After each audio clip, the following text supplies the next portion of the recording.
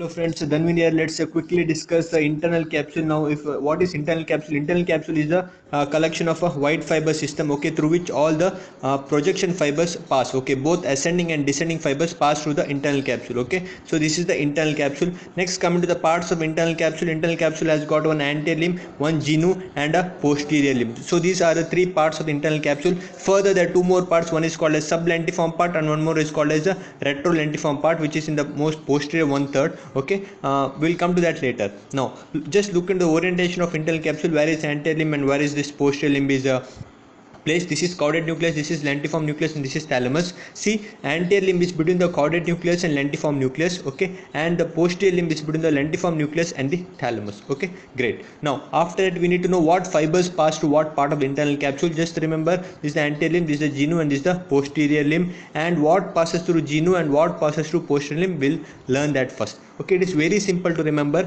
Okay, anything with the head and neck pass to the genu, anything with related to the body pass to the posterior limb. Got it right? So both the motor and the sensory tract of head and neck pass to the genu, both the motor and the sensory tract of the body pass to the posterior limb. Okay, now tell me, what is the first, we'll take into account the body. Okay, so what is the motor tract of the body? Nothing but corticospinal tract. What is the motor tract of the head and neck? That is nothing but corticonuclear tract. Okay, what is the sensory tract of the body? Spinothalamic system and dorsal column medial hemiscal system. What is the sensory tract of the head and neck? What takes sensation from the face? It is trigeminal. It's as simple as that. Motor and sensory, anything with the head and neck, both motor and sensory pass to the genu. Anything with the body, both motor and sensory, pass to the posterior limb. So corticospinal tract and spinothalamic dorsal column system, okay, pass to the posterior limb. Okay, corticonuclear fibers and trigeminal tract pass to the genu. Great. Now what is left? What is left is anterior limb. Anterior limb, you have to remember two things. One is corticopontine fibers,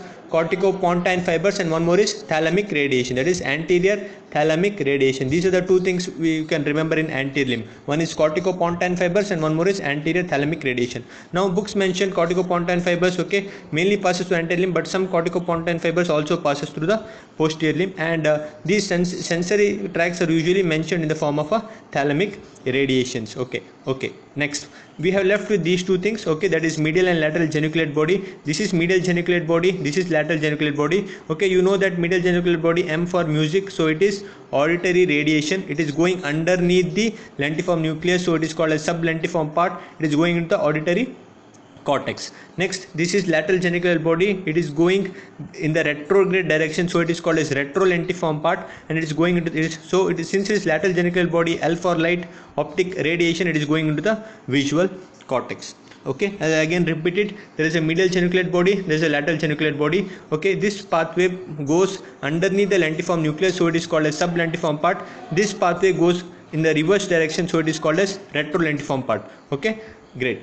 Now after that, next thing we have to know is about the blood supply of internal capsule. See, it's actually divided into dorsal and ventral part. It's in this diagram we can't show it actually, but I'll anyway tell it to you. See, internal capsule is divided into two parts. One is a dorsal part and one is a ventral part. Okay, this dorsal part is there, right? This entire dorsal part is supplied by one artery, that is middle cerebral artery. Okay, the entire dorsal part is supplied by one artery, that is middle cerebral artery. Okay, and this ventral part is divided into three further parts, that is again anterior limb, genu, and posterior limb. The anterior limb is supplied by anterior cerebral artery, ACA. Okay, the posterior limb is also supplied by ACA, but in this it is anterior choroidal artery. So, and this is anterior cerebral artery, this is anterior choroidal artery. Okay, and the ventral part of the genu is supplied by ICA. It is ICA. Okay, I'll repeat the blood supply again. It's divided into two parts. One is dorsal and ventral. Okay, the dorsal part is supplied by MCA. Okay, it's supplied by MCA. In the ventral part, the anterior limb is supplied by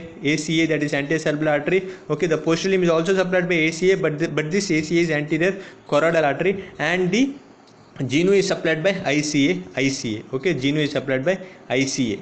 Okay, remember this artery is there at anterior cerebral artery. One important branch of it is the one which supplies it. Okay, and that branch is a recurrent branch of a Hubner. Okay, it is Hubner's. Okay, Hubner is a branch of anterior cerebral artery.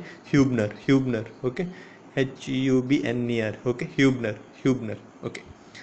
So after that, we that was about the blood supply of the internal capsule. Next we have to know the again clinical significance. Very simple. Okay, what happens stroke is here, and what happens stroke is here, and what happens if stroke is here. Okay, if stroke happens here, is a genu is affected, so motor and sensory tract of the head and neck is affected. Okay, if the stroke happens here, motor and sensory tracts of the body is affected. Okay, and if the stroke happens here, we'll have audio and visual symptoms.